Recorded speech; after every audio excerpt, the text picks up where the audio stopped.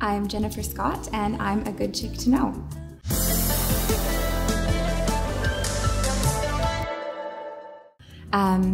Within my designs, I think what I'm best known for is really having the ability to tell someone's story through the design of their space. So I actually got into the industry, I started in fashion, and organically that just transitioned into interiors. I think that there's a lot of intermixing between the principles of design, whether you're working in fashion or in interiors.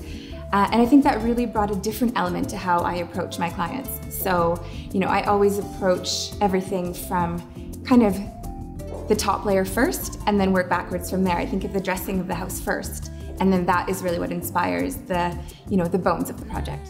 I think with kitchens being such a big investment and such a central part of the home, it's really about paying attention to how clients live and how they need the space to work for their life and how to make it the most functional, and then approaching the concept of the beauty and the finishing details after that. Whereas I was just saying before, I usually think about the finishing first, but with kitchens you really do have to think about how that space and how that investment can best work for the everyday life.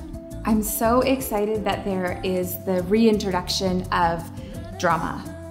Having those sort of darker tones, mixed materials. People are looking to be more eclectic now in the way that they express themselves, and it's great. And we're seeing that come into kitchens. So you have mixed materials, darker kitchens, bolder choices. The hardware that's available now is even such a statement piece. Everything is becoming designed, and kitchens aren't just functional anymore. They really are an expressive part of the home.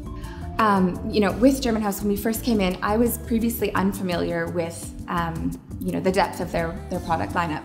And at a first look, obviously the biggest thing is how beautiful everything is. It's seamless, the finishes, you can tell the quality by looking at it, but it's once you get into interacting with the product, that's where the magic kind of happens. Every detail is thought of, lights within drawers to help you see, like the organization, the pop-up electrical outlets, things that you just don't think about, little step stools built into kick plates, everything has been thought of, so it makes my job easier working with a brand that has done all of the functional thinking, so that I get to just think about my clients and the overall aesthetic, because I know that everything's going to work perfectly.